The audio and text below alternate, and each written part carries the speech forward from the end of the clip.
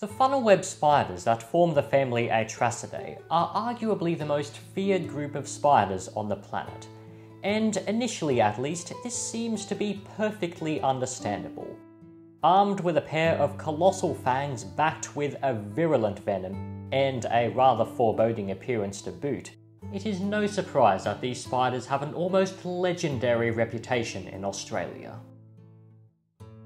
But like with many of the world's most feared animals, myths and misconceptions weave their way into the public's knowledge about them. And in the case of funnel webs, many of the things that you may fear the most about them may turn out to be nothing more than old wives' tales. So without further ado, let us take a look at 5 of the most commonly believed myths about funnel web spiders, and why they are wrong. First and foremost is the widespread belief that funnel web spiders are aggressive and will chase you down. As I have emphasized time and time again in my various funnel web videos, these spiders' athletic capabilities leave something to be desired, and that is putting it nicely. As you should be able to see from this video, a funnel web's climbing skills are nothing short of atrocious, and their running capabilities are not far behind. And don't even ask about their jumping capability, it simply doesn't exist. Oh, and also their eyesight is absolutely crap. So why are these spiders so utterly useless in the athletics department? Well, the key to that lies in their lifestyle. You see, funnel webs are ambush predators, and instead of going out after their prey, they wait for their food to come to them. They reside in webbed burrows surrounded by radiating triplines that pick up vibrations from prey moving around outside and carry them back to the spider. Since the spider only has to move a short distance in order to tackle its prey, mobility and sustained speed are not important for their success as hunters. But the real nail in the coffin for the stories about funnel webs chasing people is their sensory capabilities. As aforementioned, funnel web spiders have very poor eyesight, and that is courtesy of the fact that their eyes are very small and simple, capable of doing little more than differentiating between light and dark. Now let us compare that to some other types of spider that do engage in active pursuit. These include wolf spiders, jumping spiders, and wandering spiders. Each of the 3 spiders that I just mentioned have large, forward-facing eyes. These are very important for chasing things down, as they allow an animal to more accurately judge the distance between them and their prey. But of course, eyesight is not the only means by which an animal can perceive the world around itself. And with funnel webs, it is all about vibration. Funnel webs are incredibly sensitive to vibrations transferred to them by their silken triplines, and they can detect the movement and direction of prey from quite an impressive distance. But there is a catch. In order to do so, they need to be in contact with their web. Away from its web, a funnel web's sensors are incredibly compromised. So don't worry about being charged at by that funnel web wandering around on your front porch. It probably doesn't even know you're there. But if funnel webs aren't aggressive, then why are they so reluctant to back down when provoked? Again, the answer to that most likely links to their lifestyle. Most notably to what I said before about them not being the most mobile of animals. If one decides to mess with a funnel web out in the open, then chances are they will be greeted by the spider's spectacular threat display, where it will rear up, raising its front legs and exposing its fangs. This pose, while admittedly rather intimidating, is not an act of aggression. It is a form of self-defense, more specifically an instance of diomatic behavior, which encompasses any action performed by an animal for the purpose of startling or intimidating a potential predator. A funnel web spider caught out in the open is particularly prone to doing this, most likely because their inability to run fast over any significant length of time means that if they were to flee, then chances are whatever is pursuing them would catch up sooner rather than later.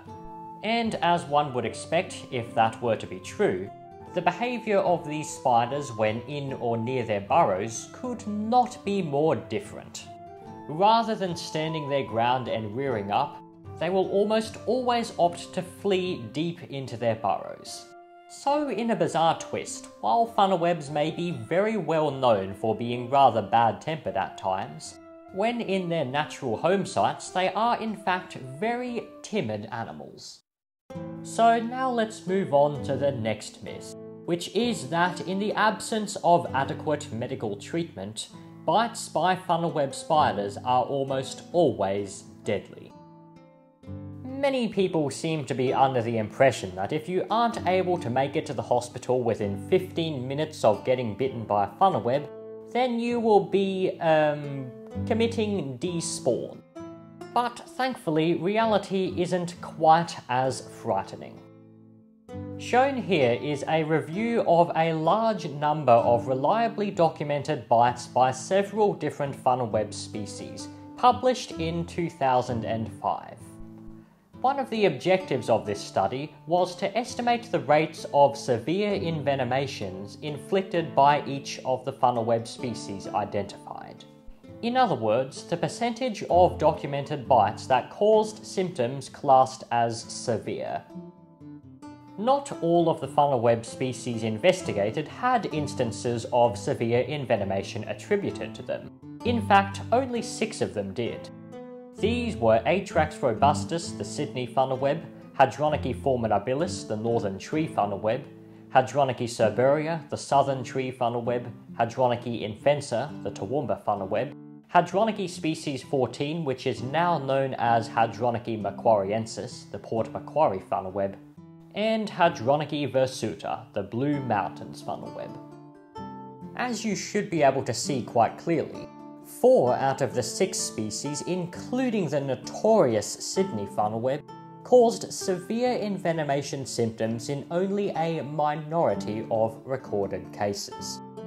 The only 2 species that did cause severe symptoms in the majority of cases, Hadronyche formidabilis and Hadronyche cerburea, are both tree-dwelling funnel webs that have rather out-of-the-way distributions, so one would be pretty unlikely to encounter, let alone get bitten by, either of them.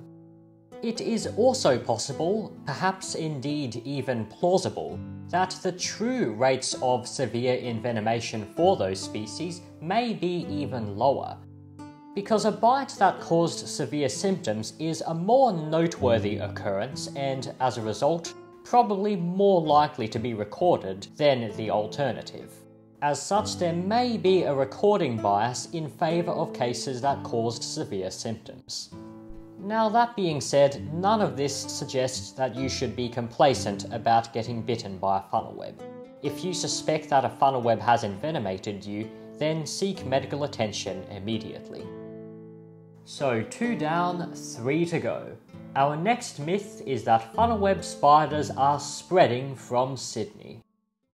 This misconception doesn't seem to be quite as widely believed as the last 2 we looked at. That being said, I still have heard it a fair few times. Now, I can only speculate, but I do think I have a pretty good idea as to how this misconception came to be. Due to the sheer amount of publicity received by Atrax robustus, the Sydney funnel web, many people are completely unaware of the existence of all the other species of funnel web. Consequently, they get placed under the impression that funnel web spiders are or were restricted to Sydney.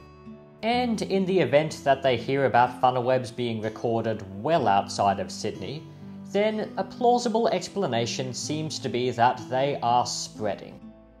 This, of course, is a mistake, likely resulting from a general lack of knowledge of just how widespread and diverse the funnel webs are, especially the genus Hadronyche. So that's that, but before we move on to the next myth, let us discuss the sheer implausibility of funnel web spiders spreading so far and wide in a short space of time. As I mentioned earlier on in this video, funnel web spiders are essentially the couch potatoes of the spider world. They really don't like to move around. And this applies to them at all stages of life. Well, except for mature males, but they're on their last legs anyway. This, combined with the fact that baby funnel webs are incapable of transporting themselves via ballooning, like many of the more derived spiders are capable of, means that the dispersal of offspring from their parents' locations is very limited. So funnel webs often tend to occur in small, dense populations clumped in areas of suitable habitat. They are also heavily dependent on moisture, as they desiccate quite easily, and this further restricts their ability to disperse, resulting in many funnel web populations being rather localized. Even for the more widespread species, such as Hadronyche infensa, the areas within their range that they actually occupy are quite small and scattered. These are not spiders that are going to manage to spread all the way from Sydney with any degree of rapidity at all. And moving on, the next mistaken belief we're going to be taking a look at is the one about funnel web spiders allegedly playing dead at the bottom of swimming pools. Now, it is definitely true that wandering mature male funnel web spiders do occasionally fall into swimming pools. And as an unfortunate consequence of their abysmal climbing skills, they tend not to be able to get themselves out again. Eventually the spiders sink to the bottom of the pool, where they may lie seemingly dead for a considerable period of time, and can rapidly resume activity once removed from the water.